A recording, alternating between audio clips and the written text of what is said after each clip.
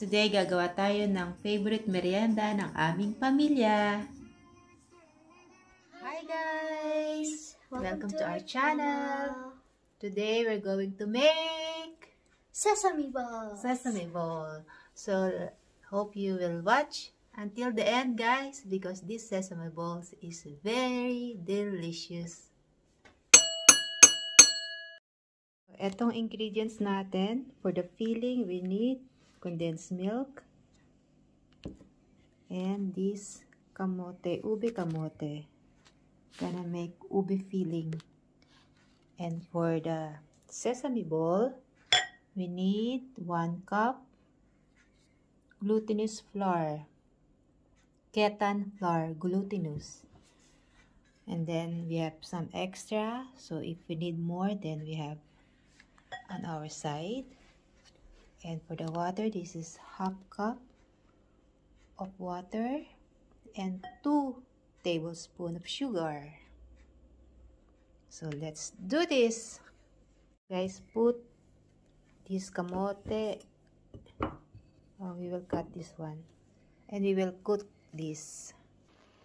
Wash it and then put water to cover it a little bit and then put it on the pan.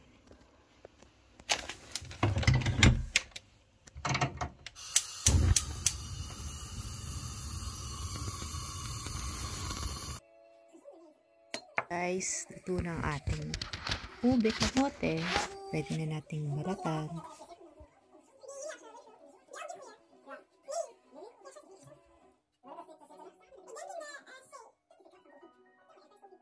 And pagkatapos nyo pong balatan, i-mash nyo po ito hanggang magpino. And then, put the condensed milk.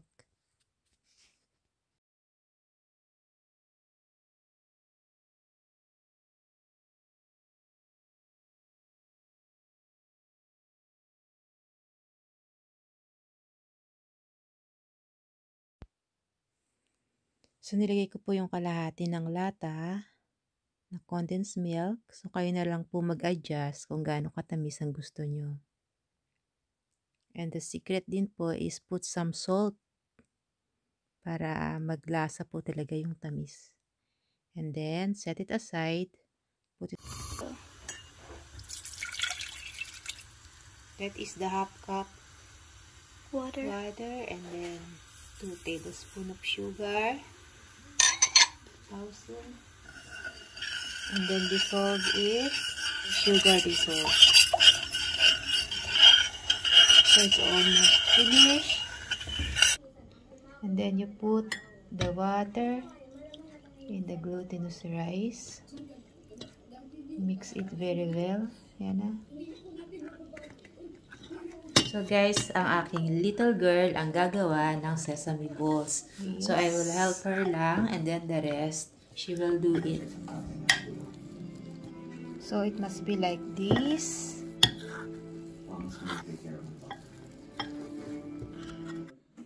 Makikita sa laptop yan ha? Nay! Johan? Yeah. Balutin mo ako nang hiwa ka ng iyong Balliches. Kleiner. First, yeah. So. Okay. So you can use your hands.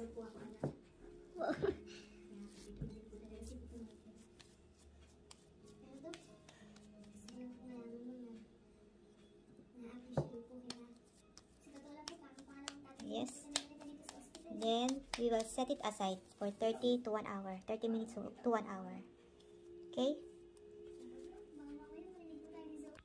And then cover it for a while.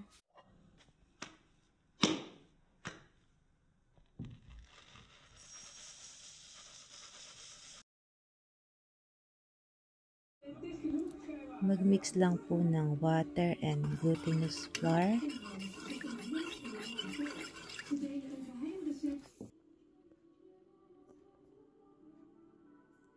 So, dalawang ways po ang pwede natin gawin to prepare the sesame balls.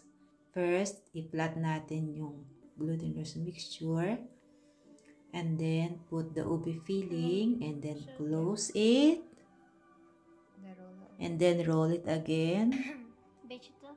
Tapos ilagay natin siya sa mixture ng tubig and glutinous rice. Tanggalin mo yung kamay mo kaya. And then i-roll natin siya sa sesame seeds. Hindi may kasi.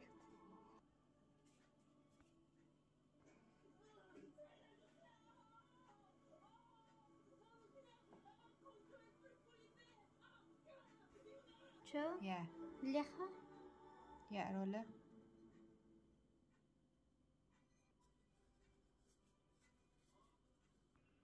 Kukuha tayo ng ganyan para maging So, yung other patingin na preparation kung gaano naman kalaki. is i-roll natin yung Tapos talagay natin dun glutinous sa flour plato na may konting mantika sa mixture. ibabaw. And then set aside hanggang maubos na yung mixture. Okay. Aling sesam?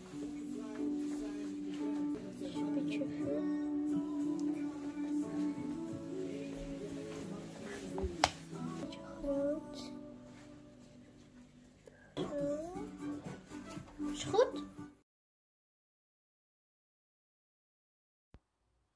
So, ayan na siya. And then, make it flat sa palm nyo hanggang meron siyang parang balon. So, parang nag-dip siya. And then, you put the ube filling and then roll it again. Kaya ka magbirog neto. So, yan yung another way ng pag-prepare ng mga balls. Sesame balls.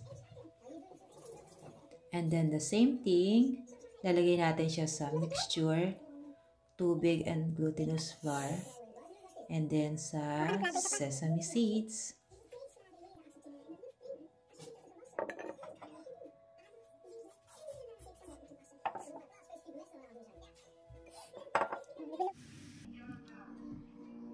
So, ready na siyang i-deep fry. So, put lang the oil in the pan hanggang uminit siya. And then, pag mainit na, pwede nang ilagay ang sesame balls.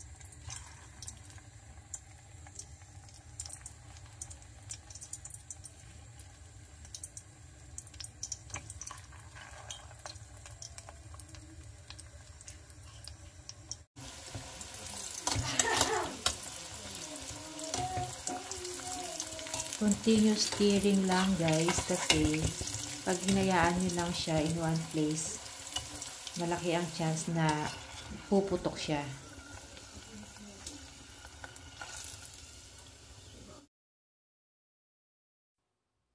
So, ready na ang ating sesame balls.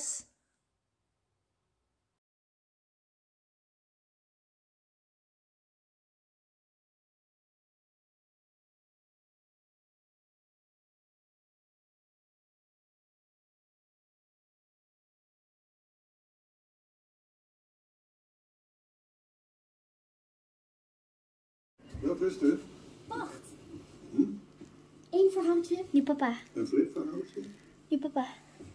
Goed dan. Je ademt kapot hard. Deze heb je nog nooit gehoord. Zoals je weet, Mag ik heeft die eten? Flip en ik in de overleven. Mag ik al eten, mam? Elke nacht op zoek naar schatten. Mag ik al eten? Dat soort dingen. Goed, op een dag komt Flip naar me toe en hij zegt... Mam. Dat is wat ik gehoord Mag heb. ik al eten? Oké. Hij had over parels gehoord. Magische parels. Nou, Met kan zo'n hoor. parel kun je wensen wat je maar. Het probleem was dat je die parels alleen kon vinden in de meest gevaarlijke wateren die er bestaan. De zee der nachtmerries. Nou, toen ik dat hoorde, zei ik, Flip, Maar weet ik hoorde niet me beter dat. Maar goed, je kent Flip natuurlijk, dus het doet meteen de dubbelklop.